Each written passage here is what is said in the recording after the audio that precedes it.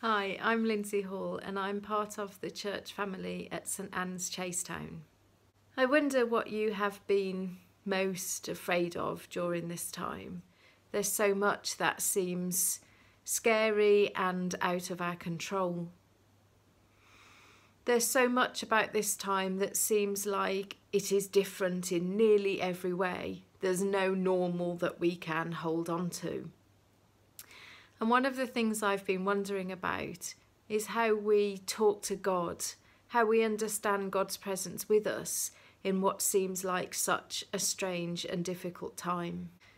The Bible is full of stories of God's people who over and over again seem to find themselves in strange and difficult times.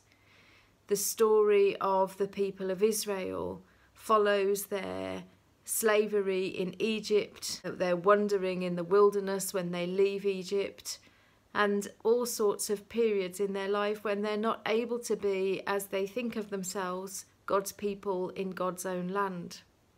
You might well know Psalm 137, by the rivers of Babylon, where we sat, we wept when we remembered Zion.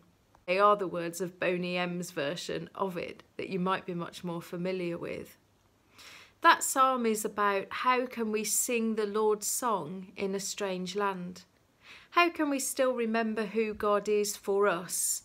How can we offer worship? How can we talk to God when the world around us is so unfamiliar, when everything we know has disappeared and we are amongst new people in a new place, in a new situation? And God's people have constantly asked that question.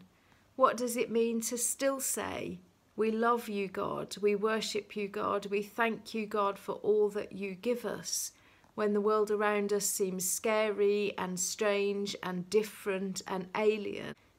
And the Bible is also full of how people find the answer to that question, how they discover that there is nothing so strange that God can't be in it with us.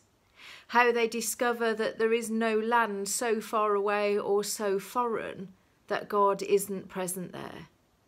How they discover that the words that they have to talk to God, the prayers that they pray, the songs that they sing, are always enough to reach out and to connect with God who loves us.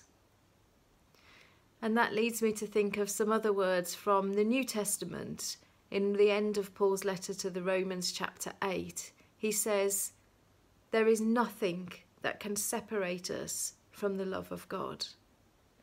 These strange times, the threat of this virus, the dispersal of our communities, being apart from family and friends, the fear of finances, all of those things are real and can be scary, but they cannot separate us from the love of God. And for that, we give thanks. That means that we know that however useless our words feel, however small or stumbling, we can still talk to God. We can still thank God for God's goodness, and we can still know that we are held in the love of God.